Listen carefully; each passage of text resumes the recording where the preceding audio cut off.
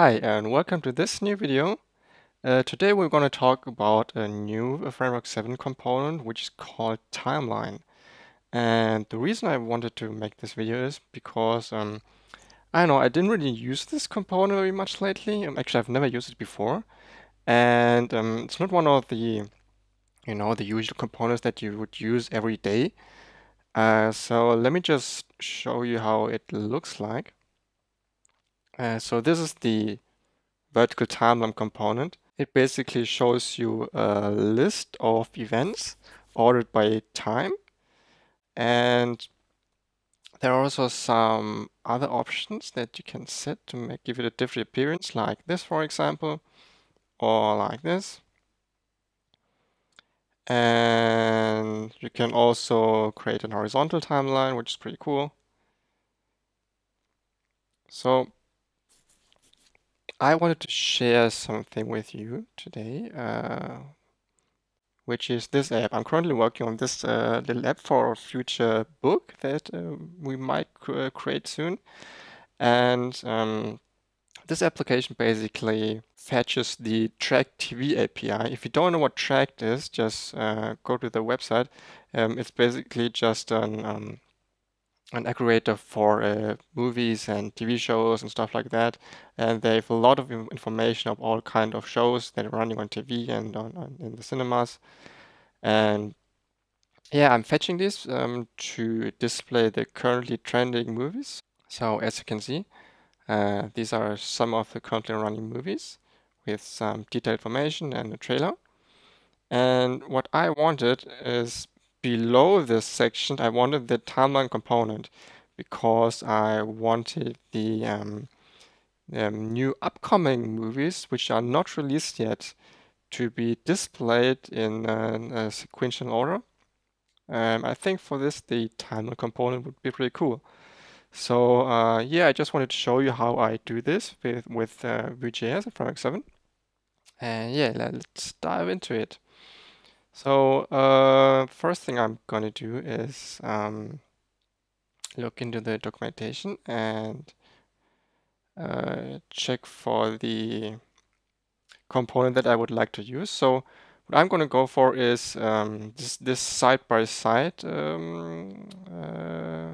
view here.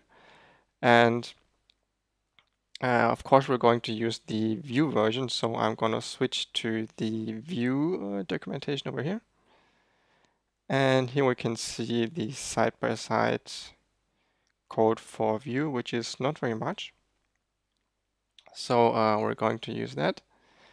And let's quickly just hop into the code here. Much of the application has already been done, but this is not very important for you, since we're only going to talk about the timeline component today. Whoops. So let's quickly just look into the data that we're going to use with, go with. As you can see in this line, we are already doing the API call to Track TV to get the most anticipated videos, and I'm logging them here. So let's go back into the browser and check for the. Now there are lots of errors still here. Mostly it has to do with course issues, so you have to ignore that. Sorry about that. But here's the data that we're logging. And what we're getting is an array of 10 items. So it's going to be 10 movies. And each movie has some details on it with all the information about the movie itself. So like there's a rating and a release date and the title of the movie and all this stuff. And we're going to use this information to display it into a timeline component at the bottom of our app here. So what I'm going to do is right at the part where where I want my timeline to appear, I'm first going to add a title. And I'm going to call it like, I don't know, most anticipated, or just coming up. I think that's better. And then I'm going to add a new block. And in here, I'm going to add a new component. And I'm going to call this component anticipated.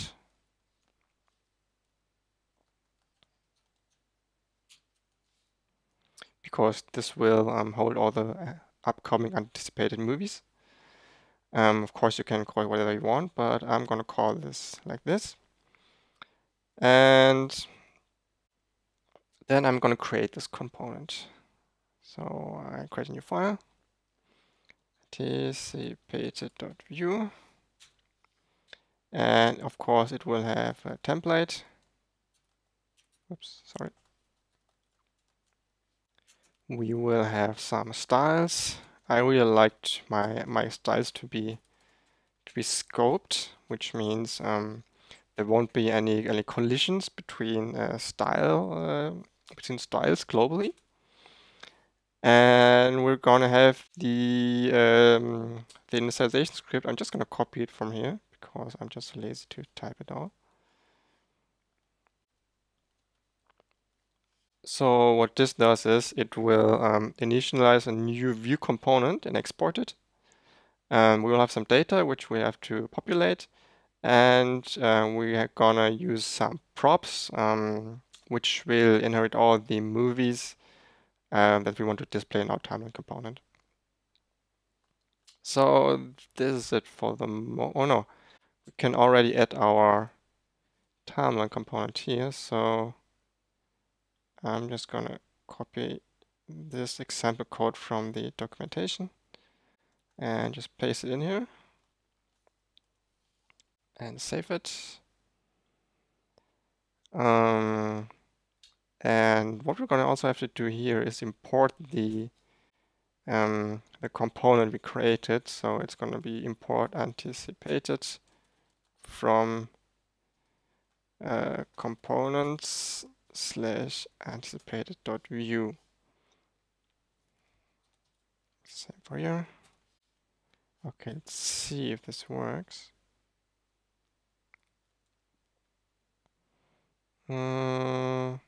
So we are getting our header title, but not the content. Not sure why. Oh, we get an error. You failed to mount component template or render function not defined.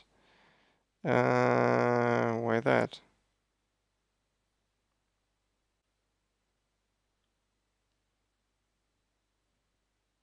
Oh, have a little template, little spelling mistake here. Okay, there we go. So this is the first part of our timeline component. So if we add more elements to it, we will get this nice vertical view here, something like this. And yeah, let's do that. So we have to pass in the movie data from here into this component as a prop. And as you can see, I've already attached the anticipated data to the home component. And we're just going to pass this data to our component. So something like this. So this basically means is, we're using the data from the anticipated variable. Again, this is this data from our API call. And we're passing it into our new component through a prop, which is called movies. So now we should be able to use this prop movies. Okay. And in order to do that, we're going to use a good old for loop, movie and movies. And to see if this works, we're gonna try to add a title here. So movie.detail, what was it? Detail or details? It is detail and then title. Okay. So let's see if this works. Oh yeah, there we go. So we already have our titles here, as you can see, of all the movies. And this already looks pretty nice. What's not correct is the dates here. It's all set for December 21st. And that's because it's set here statically. Now this is a little bit tricky, and we're gonna have to use some filters here to convert the data from the movie data into these strings. So what I'm going to do is I'm gonna use the data movie.detail.title, and I'm gonna set a filter. Sorry. And I'm gonna name it, I don't know, day filter. And I'm going to do the same thing here for the month.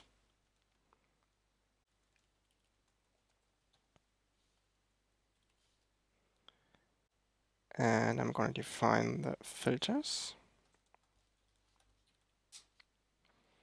We have day filter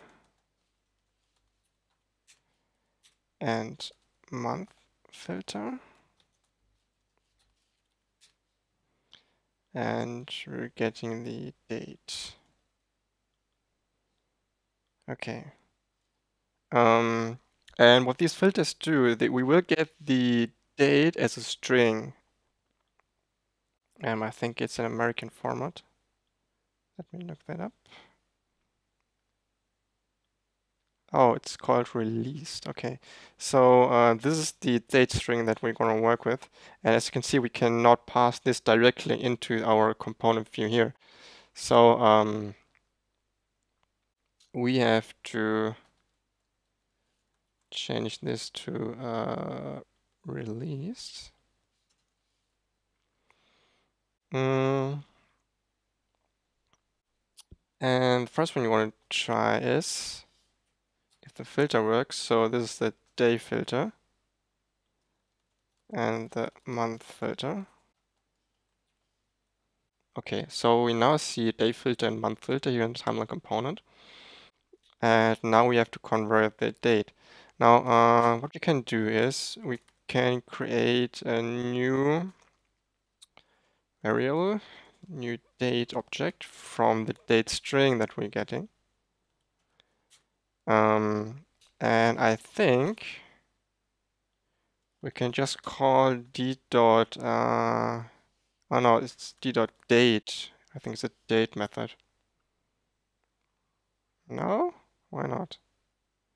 D dot date is not a function.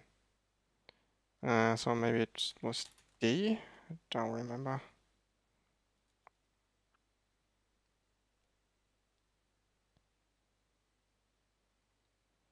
Still not.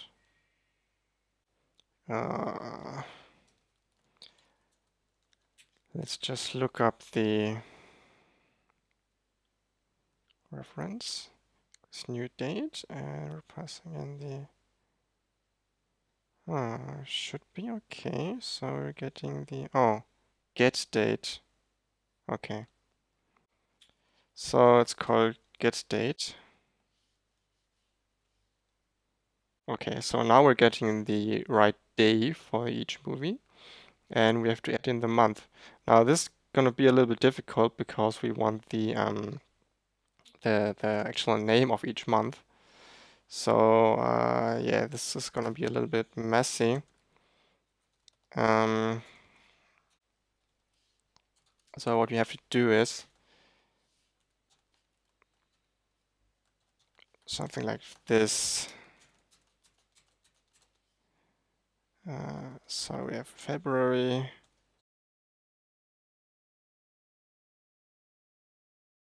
Yeah, I don't know if there's a better or like a less verbose way to do this, but I only know of this solution. So what we're doing here is we're getting the same thing as here. We're getting the month value. Get month p.get month.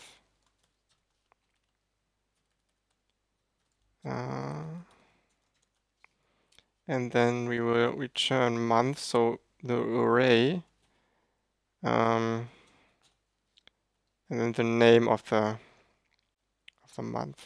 So I think that should work. Yeah, there we go. So as you can see, we are now at November 3rd for Thor Ragnarok and November 17th for Justice League and all the other movies. So this seems to work.